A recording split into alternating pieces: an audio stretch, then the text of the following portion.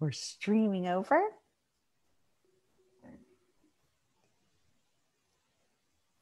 And we are live. Welcome, mystery and thriller fans. I'm your on-air host, Sara DiVello, and I am thrilled to host today the incredible Helen Cooper, whose brand new red hot book, The Downstairs Neighbor, is out today. Helen, welcome to Mighty Mysteries. Tell us about your book. Thank you very much. It's really lovely to be here. Thank you for having me. So the book is set in suburban London, and it's three families sharing a tall converted Georgian house. So it's converted into apartments. We've got a family on the top floor. It's Steph, Paul, and their teenage daughter, Freya. On the middle floor, we've got Emma, who lives alone. She's going through a bit of a tough time. So she watches people coming and going from the building, and she's quite kind of envious, I suppose, of the family that lives upstairs as well, and what she perceives about their life. And then on the bottom floor, in the basement flat, we've got Chris and his wife, Vicky. And Chris is the local driving instructor.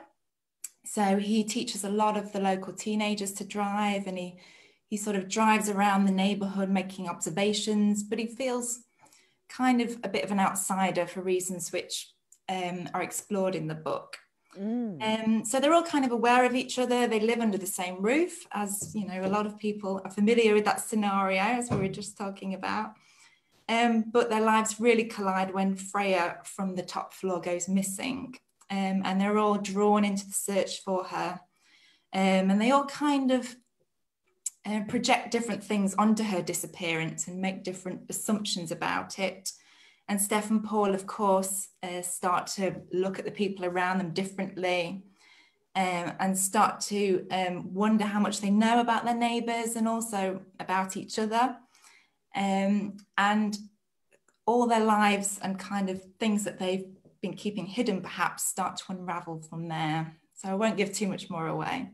Ooh, intriguing. And we are here for it. I can't wait to get into all the dirty details. But first, I just want to pause and welcome everyone on Facebook. Welcome, Jenny. Welcome, Gail. Gail says, happy Fat Tuesday. Welcome. She's one of our top community members. Welcome, Joanne. Welcome, Joy. Welcome, Helen. Welcome, Claire. Welcome, Nasreen. And especially welcome and thank you to my partner in crime, pun intended, Kimberly Hensel Lawrence. And she's one of our Mighty Blaze team members here, fellow writer. And she is helping produce this event over on Facebook. So thank you so much, Kimberly. Now, if you've been here before, you know how this works. And if you're new, welcome. We're so thrilled you're here. And here's how it works. Mighty Mysteries is a show every Tuesday to celebrate our favorite genre, mystery and thrillers and suspense. And I present you our featured author, and you get to ask them anything. So here's your chance to ask Helen anything you'd like about her book, about her writing, anything that's weighing on your mind within reason. And I will get those questions right over to her. So go ahead and start typing those comments into the chat, and I'll get them right over to Helen. Meanwhile, I've got to share a few words of praise because you guys, this book is blowing up. So Library Journal awarded Helen a starred review. Wow. Raving fans of British mysteries will love this debut. It is difficult to put down. This is one that readers may not figure out fully, if at all, in advance of the denouement. But the author ties all the secrets together in a most satisfying reveal. Yum. I am here for it. Country Living says, this is perfect for fans of twisty plots that keep you guessing. My favorite. Publishers Weekly says, it is a heart-pounding debut. Even avid suspense readers won't be able to predict all of the twists. Cooper is off to a strong start. Wow, Helen, this is incredible. Booklist saying Cooper skillfully builds a house of cards, demolishes it, reshuffles the deck, deals an even stronger hand while keeping a few cards up her sleeve. An emotionally charged domestic suspense debut, perfect for fans of Lucy Foley and Ruth Ware. Ruth, of course, has been on the show and is coming back in May.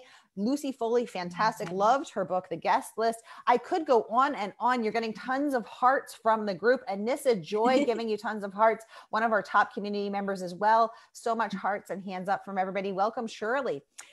So let's talk about how you did it, Helen. How did you write a book that reshuffles the deck, deals an even stronger hand? How'd you keep a few cards up your sleeve? Walk us through that process. With difficulty. There were times when I despaired of the task that I'd set for myself, because there were so many characters and plot lines and kind of twists and things to keep hidden and things to reveal. But that was why it was such a joy to write, really. And that's why it's just so brilliant when I get that feedback that people didn't guess the twists, or were shocked by the twist, or thought something was going on when it was actually something else. And also that they were satisfied when it all came together at the end, because that's really the hardest bit. But in terms of how I did it, I did quite a lot of planning. The initial idea really was that image that we get in the first chapter, where there's Emma under the stairs. She overhears something from the flat above.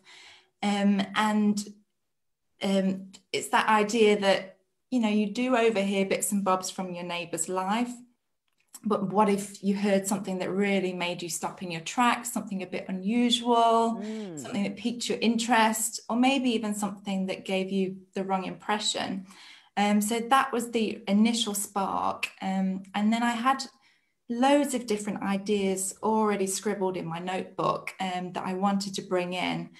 So I think the fact that I could create this sort of cast of characters all living in the same neighborhood meant that I could bring in lots of different ideas that I'd already had stewing in the back of my head. So the character of the driving instructor, for example, and the storyline with Paul was something I'd already been thinking about in terms of a book. So I guess the task was just weaving it all together, really, which took me quite a bit of time and lots of post-it notes, shuffling them around. So that thing about reshuffling the deck is quite accurate, really. I had lots and, different things that I wanted to happen and different storylines written down. And I did literally sort of shuffle them around and then try to get them into some kind of structure that would make sense and be satisfying, and then sort of plotting it out when the different reveals were going to happen for the different characters. But there was loads of editing as well, loads of feedback from lots and lots of different readers, from my editor, from my agent. So that really, really helped as well with shaping the book. I love the sneak peek behind the scenes. Thank you so much. I want to talk more about that, but I also want to start getting to questions. So Kimberly would like to know, did you consider splitting the story up into a series? She said, I don't read a lot of mystery books. I prefer single books, but I know a lot of people who enjoy mystery series and the ongoing tensions that can be present throughout of the books. Yeah, walk us through that. Are you planning a series? Tell us. I'm not, and I never thought about doing a series at all. I don't really know why. I wouldn't necessarily rule it out, but I don't read a lot of series. I'm a bit like Kimberly. I prefer standalone books, and then to meet a different sort of cast of characters in the next book. And I think I'm the same with writing. I think each time I like to create the characters and create a new situation and a new environment and new settings. So I think that's maybe why writing a series isn't for me. But as I said, I wouldn't rule it out, because it would be interesting, I think, to keep following a set of characters or a character through lots and lots of books, certainly. Very cool. Now, how long did it take you to write this book, start to finish, soup to nuts? I can't actually remember. I was thinking about this earlier because I thought you might ask me, but I think writing the book to start with took about a year or a year and a half, I think, and I was writing it mainly on the train to work, so it was on my daily commute, lunch hours, and obviously weekends when I could. But then there was there was maybe another 6 months at least of editing it with my agent and kind of getting her feedback and making some tweaks. And again, because it is quite a complex plot, the editing and getting it really right and getting all the sort of twists and reveals to land properly did take quite a long time. So it's probably about 2 years in total, maybe even slightly longer. Very good. Well, it is a tight 2 years because look at this amazing praise you've gotten. This is fantastic. Now, one thing I think is really fascinating in the book is this idea of neighbors. I live in an apartment building. I've always lived in apartment buildings. I want to know from the audience, how many of you have ever wondered about your neighbors? Hands up in the comments. Come on now. This is a mighty mystery. What happens on here stays on here. But tell us, I mean, we all have caught, all of us who have lived in apartment buildings have overheard little snippets of conversations or the occasional disagreement. And that's just a part of living in a building. And so what I love that you have done here is you've taken something that is so universal to all of us who have, lived in a flat, as they would say in England, and taken that idea and then blown it up in the most delicious way. So audience, tell me what you're thinking. Have you ever heard anything tasty and delicious from your neighbors? I definitely want to know. We all want to know. Kim said she just ordered this book. Yay, Kim, come back and tell us what you think. Welcome. She says, thank you. Welcome, Philippa. Welcome, Elisa. Anissa Joy would like to know, with all of the twists and turns, are you an extreme plotter? Yeah, so walk us through that in a little more detail. Do you put it all up on your wall? Are you ever surprised by your characters? Tell us that. Sure. I think I am. I wouldn't say I'm an extreme plotter. I'm not one of those with spreadsheets and stuff like that. I kind of wish I was, because it might be a bit more straightforward. But I think I do. I mean, I make a lot of notes, but I tend to sketch out the overall outline to start with, so I know roughly where I'm going. But then I'm always quite impatient to get started on the writing. So I'll write a few chapters and then I'll probably pause and plot a little bit more, and then write a few more chapters, pause, plot a bit more. So I'm kind of always plotting a few chapters ahead, but with an idea where I'm going overall and where we're going to end up. But definitely my characters surprise me, and so many things about this book have changed along the way. I don't think I can even remember fully what the original, very, very first draft would have looked like, because I did make a lot of changes along the way, and tweak things as I went. And maybe if I'd been an extreme plotter, I wouldn't have had to do that, but I think that's part of the fun. Oh, cool. Okay. Thank you for that inside glimpse behind the curtain. Thank you, Anissa, for that great question. Lisa, thanks for your hands up. Me too, girl. Jenny would like to know, are your characters based on real experiences at all? People in your life where you have known? Ooh, we need to know. Helen, tell us. Should I answer that? They're not really, I don't think. I think little things creep in. Like the hamster, for example, he is based on a hamster that I had when I was little. So he is based on a real character. And he's quite integral, because he is the reason that Emma goes into the cupboard that night and overhears the neighbours because she's feeding him. So he is based on a real character. And then I think little bits creep in here and there of other things. So maybe Kate with her love of English and reading and stories, of course, that kind of comes from me and from people I know. And then there's Paul and Freya are quite sporty with their running, quite competitive. So I think elements creep in from people you know, but none of the characters are fully based on anybody that I know. But I think Helen says no one. Wink. Yeah, that's my story, and I'm sticking to it. In case anyone's watching. Yeah, absolutely. I'm going to warn everyone. I write nonfiction, so be nice to me. Yeah, absolutely. Now, Helen, one thing that I was very intrigued and really, really resonated with me is that you write a lot about the relationships between different women. And that is something that is fascinating to me as a woman and also as an observer of women. We're complicated. Tell us about that. Sure. I think that was something that really came to the fore as I was writing it, because I don't think I set out to write about that, but I think the women and the relationships between them really started to play more and more important a role as the book went on, as the writing went on, and I started to notice, and this was something my editor really picked up on and wanted to draw out even further as well, when she bought the book, was the different types of female relationship that are in there. There's cousins, obviously the relationship between Kate and her cousin is really central.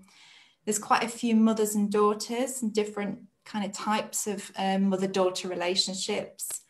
And then there's the friendship that develops sort of between Emma and Steph, the neighbours, which perhaps wouldn't have developed if it hadn't been for Freya's disappearance. So there's kind of friendships, or sort of slightly uneasy friendships, that are forged just because of the crisis that they find themselves in. And also, I think, without me really intending it, Emma and Steph, who live in the same building and are quite different women in a way, and live quite different lives, they started to sort of mirror each other more and more as the book went on as well. And again, that was something in the later edits that I really drew out and played on a little bit more, the way that these women, they think they're quite different, and then they're sort of thrown together by this crisis that happens to one of them, and the fact that they live so close to each other, and then they start to realize there's a lot more similarities between them than they first thought. But there's also this thing about, should they trust one another? They really don't know each other that well, and there's a lot at stake by the time that they start to become friends as well. So yeah, it really was something that I enjoyed developing, even if I didn't exactly set out to particularly write about that. Oh, I love that, Helen. Thank you again for this very cool glimpse behind the curtain. I want to get over to Sully's question now. How do you balance giving enough clues to make it possible for readers to figure out the mystery, but not making it too easy? This is from Steve. Oh my God, Steve, this is the heart of what I wrestle with every single day. Helen, enlighten us. I'm asking for a friend. I kind of wish I could. It is really, really hard. I think that's one of the hardest things. Totally agree. And I think the key partly to that is getting that feedback. So getting early readers who will actually tell you, I guessed this, I didn't guess this, I thought this, because you're so up close to it. You know what you're intending to do, but you don't really know what people will be thinking or guessing or assuming as they're reading it. So you need that feedback. And then you can kind of make little tweaks and stuff. But I always remember this piece of advice. It was at a writing workshop that I went to. I've honestly been to every writing workshop going. I've read every book. I've just lap it all up. And at one of them I went to, she said, you make a noise with one hand and while you're feeding clues with the other hand, or something like that. But it's about kind of causing a distraction, so the readers know something's going on and they think one thing, but actually you're feeding the clues in a slightly different way to what they think, if that makes sense. So they see that the clue's there, but they make the wrong assumption about the clue.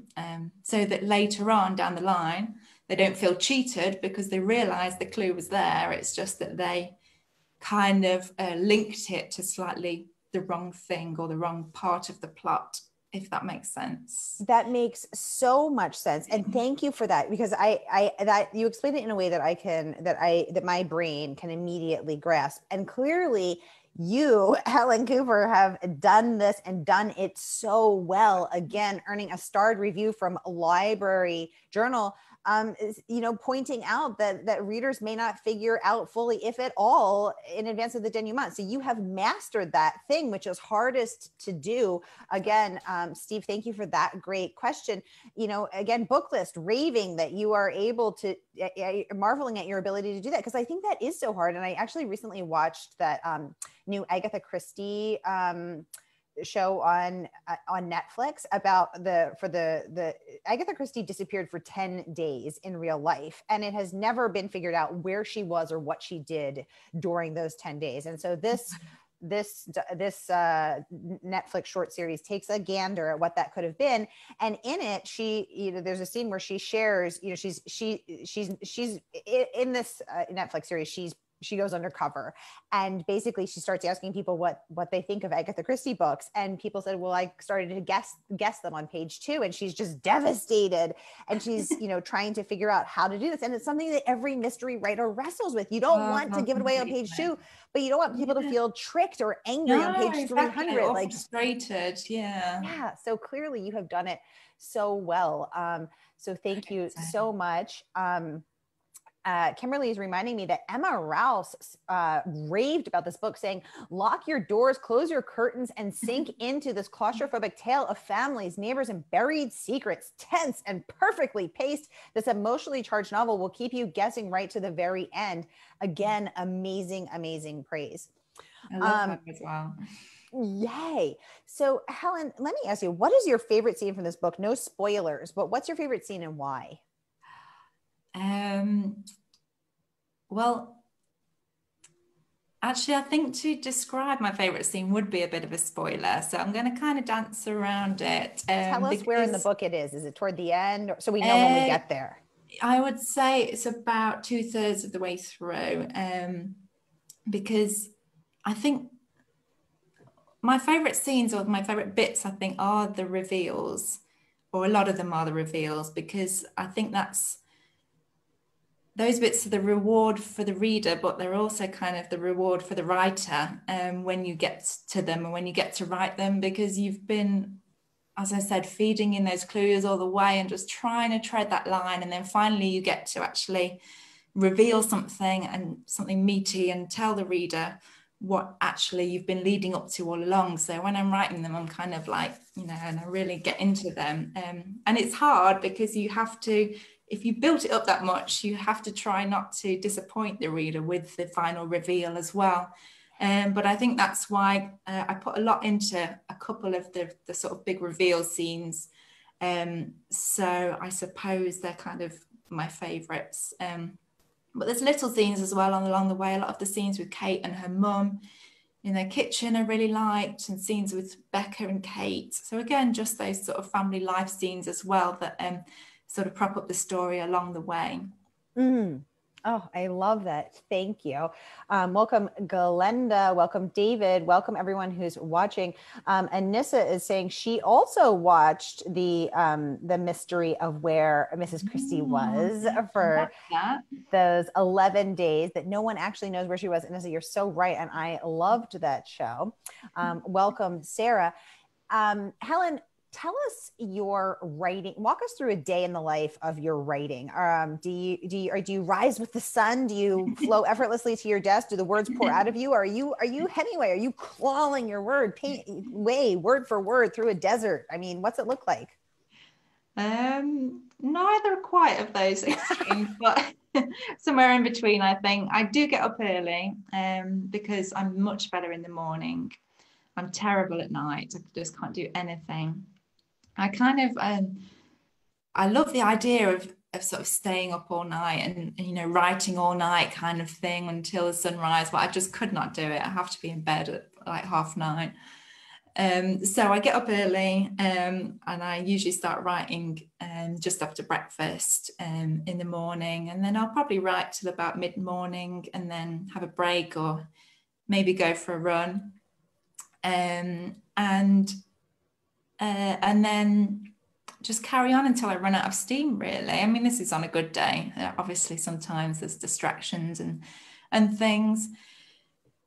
But yeah, I usually start about 7:30 in the morning, something like that, sometimes earlier, because I do love those early mornings and it's nice and quiet in the house as well. And then write till probably about 3-4 o'clock, something like that, when I run out of steam. And then a few breaks along the way.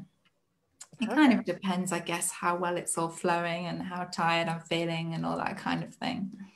But it is different to before, when I was just writing in sort of little blocks of time on the train and in lunch hours. So it is quite different. And sometimes there's that pressure to kind of think, oh, I've got the whole day, I've got to get so-and-so words done. And you end up actually being less productive. But usually, I'm pretty good. Very cool. And actually, Jeffrey Deaver, who just was anointed a mystery master by the MWA, the Mystery Writers Association, he actually started writing his books on the train to and from work in New York back in his days as a lawyer. So apparently, there's something to this train writing, to this commute writing. About it, I think it's because it's sort of the same time every day. Your brain almost gets used to, like, this is my hour of kind of writing, being in that zone kind of time. And I used to walk to the station as well, which was about half an hour. So I'd be thinking about the writing as I was walking. And then as soon as I got on the train, I'd know what I wanted to write, and it would all kind of come out. And I was lucky that I always got a seat, usually anyway. On the way back, not so much. On the way back, you're balancing your laptop on one hand. But yeah, I used to love riding on the train. Taking the train to New York, which is 3.5 to 4 hours from Boston, is some of my favorite time to write on the Amtrak train. You know, and you can just sort of recline and write. I love it. And you're not feeling pressured to do anything else, I think. Exactly. It's just that, or staring out the window, which is also extremely enjoyable. Yeah. Helen, do you have any weird writing rituals? I mean, I've heard everything from, I listen to ABBA to people stream the sound of coffee shops because none of us can go to coffee shops now during the pandemic. Do you have any, show us your weird. I don't think I do really. No, I don't listen to anything. I have silence. I do like to have things around me. So I've got like little postcards that got quotes about writing on and stuff like that. And I've got photos, obviously, and books. So I don't think I could write like a completely clean, tidy desk. I have to have my little sort of knickknacks and stuff. But apart from that, I don't think I've got any weird rituals. Except from listening to your neighbors with a cup against the door. Oh yeah, that too. Yeah, absolutely. That, obviously. Yeah, writing it all down. Right, exactly. So you knock, you say, "Speak up." I can't hear you. They're going to be avoiding me now that the book's come out. One time I was having an argument with my husband and I thought, oh my God, the neighbors can hear me. So I found myself starting to explain my side loudly to them, you know, like ordinarily I would just be like, you're a jerk. But I would be like, you're a jerk because you did not do the dishes. Yeah. I wanted them to be on my side. You know, I got it. There is sides and I want them on mine. So I found myself playing to the peanut gallery. We have just 3 minutes left with Helen. So we're in the lightning round. Any last questions? Ooh, they're coming in. Gabby would like to know, did you consider how many people are staying in their apartments more because of quarantine while writing a book? That makes the reader really start to question who their neighbors are. Oh my God, Gabby, yes. Helen, tell us, everyone's home during the pandemic. Yeah, definitely. I mean, obviously I wrote it way before the pandemic, but I've certainly been thinking about it more since the book came out. That is something that I think we're all, much more or even more aware of our neighbours now, because we're all at home all the time. And I have had loads of people telling me about, you know, things they've seen, comings and goings, things they've heard, which is great. I love hearing it all. So yeah, definitely it seems even more apt at the moment. Absolutely. The other day I was walking my dog and I heard someone, I was walking my dog down the street and I heard someone with their window open exercising and they were shouting encouragements at themselves like, you're looking strong, you're looking great. And I thought, man, I should encourage myself more. So now I am like, you're looking strong, you're looking great. You just never know what you're going to hear. Thank you for that. Any final questions for Gabby? Best writing advice you'd like to pass on? I would say read a lot, read, and while you're reading, obviously enjoy the book, but think about why you're enjoying it. And I do this obsessively now that I'm reading. I can't just read, think what is the writer doing to keep me engaged and keep me interested? Why do I love this book so much? And then try to kind of bring some of that to your own writing. So read a lot, get a lot of feedback on your work, I would say. It's really scary, but it's really, really, really helpful if you want improve. So get people to read it and tell you, you know, what they thought and felt as they were reading it. I think they're the main two bits, and then just keep going, keep practicing, keep persevering. It takes, you know, years and years and a lot of hard work and practice. Absolutely. Question, do you tell us about the title of your book? Was this the first one? Yes. Helen, can you hold it up and tell us the title of actually about the cover as well, the title and the cover? So yeah, this is The Downstairs Neighbour. It absolutely was not the first title. I've been through so many you wouldn't believe. So I think the final title came into being when the sort of neighbour theme became stronger. So it wasn't always the main theme, although it was a key part, and although it was the first image I started with. There was, you know, a lot of themes around how well we know our parents, how well we know our children, our spouses, and all of that is still in there. But there's also obviously a lot about neighbours and people around you. So it's been through loads and loads of titles, really. I do find titles hard, but this is the one that we finally kind of agreed upon, and I love it now. I do think it really kind of captures a lot about the book, and well, you'll know if you read it, there's a lot of characters in it that actually could be the downstairs neighbour that's being referred to in the title, because there isn't actually just one. So I quite like that as well. I like the way that lots of different things link back to the title that we eventually went for.